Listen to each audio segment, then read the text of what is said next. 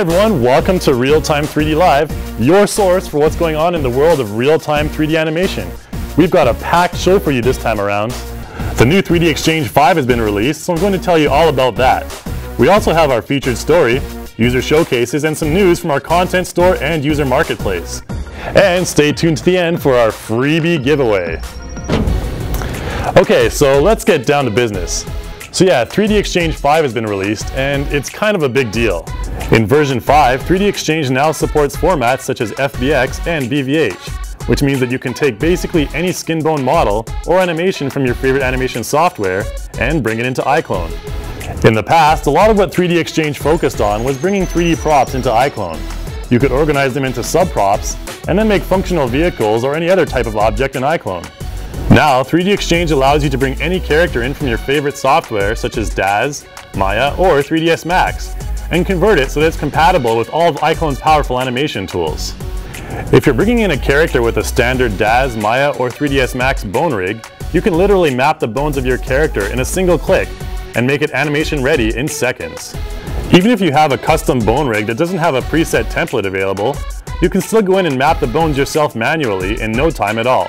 And it's not only human characters that can be converted either. You can also take non-human characters and rig and import them into iClone as well. If you want, you can even characterize them as biped figures and give them human motions. Now, for me personally, one of the coolest things you can do is to combine props together and make your own characters. This monstrosity was created by taking a bunch of stones, putting them together and rigging them in 3DXchange. Kinda looks like the Iron Giant's stone cousin. Now, as if the Reallusion motion library wasn't big enough, the ability to support BVH and FBX formats really opens up iClone to motions from literally any source out there. There's a whole ton of animations out there on the wild and wacky internet, both paid and free. And the best thing is, they can all be imported into iClone. Remember that you can also bring in your own motion capture data as well as motions built from software like Motion Builder or Endorphin. So quite honestly, your animation options are now unlimited. So what exactly do you get with a 3DXchange package, aside from the ability to do almost anything animation-wise? Well, we've thrown in a few bonus characters as samples to help you learn the ropes. First, we've got these beautiful Genesis characters provided by DAZ in both FBX and iAvatar format, along with 4 BVH and 4 motion files. We've also got this Templar Knight character provided by Arteria 3D and longtime iClone developer Big Boss. This badass looking dude has a 3ds Max Character Studio biped bone rig and comes in FBX and iAvatar format with an added sword accessory and 3 FBX motion files as well. And along for the ride is this cute little dude from 3D Universe in FBX and iAvatar formats. He comes complete with 3 iProp files and 8 iMotion files and contains a custom bone rig as well. And if you want to see more content from Big Boss or 3D Universe, you can check out their individual pages for more. And if you're feeling a little lost, there's tons of tutorials out there provided by yours truly. The tutorials are categorized into 3 types. The pipeline tutorials show you how to take content from some of the main animation software suites out there, such as 3ds Max or Maya, and put them into iClone. The character conversion tutorials provide you with some help with refining your T-pose, as well as bone mapping and rigging tips.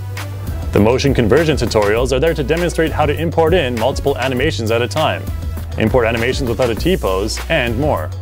Now, as you may know, we recently had a little forum activity for some of our users to show off some of the cool projects they were working on in 3DXchange. iClone Wiki here took this DAZ Studio character, modified him in ZBrush, and then exported him into iClone to show off his moves. Zakari impressed us with his detailed import of a DAZ FBX character, complete with motions and external texture maps, to create this great final result. Planet Star Dragon was able to take this freaky looking dude from Messiah 5.0 into iClone, and shows how custom bone mapping works in the process. Vit3D shows us a great example here of how you can take a game character and give him some funky hip-hop moves straight from the iClone library. And your Rinswin turns a non-human tiger into a non-standard character in minutes. Beastie.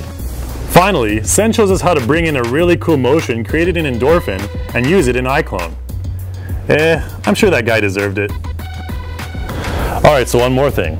You gotta keep this a secret though, okay? No, I'm just kidding.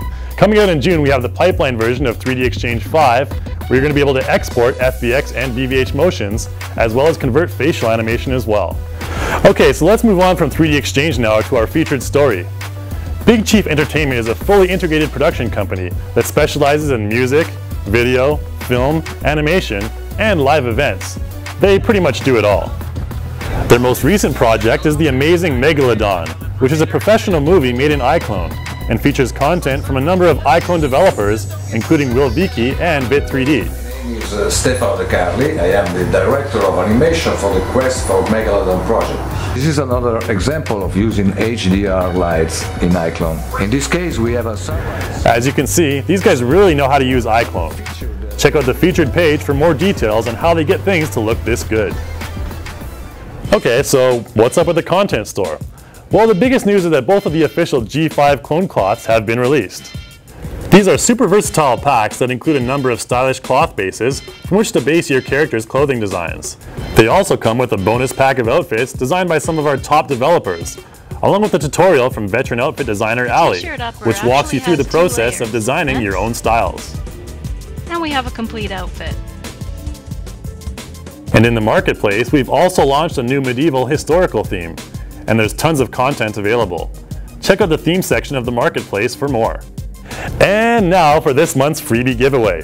In this episode, it's all about Daz. We'll soon be launching a Daz introductory pack that'll be loaded with Daz Genesis content, and some belly dance and martial arts motions as well. Now for this month's comment, tell us what project you're working on with what software, and how 3DXchange is helping you along the way. Well, that's about it for this episode. So as always, have a good one and keep it real time.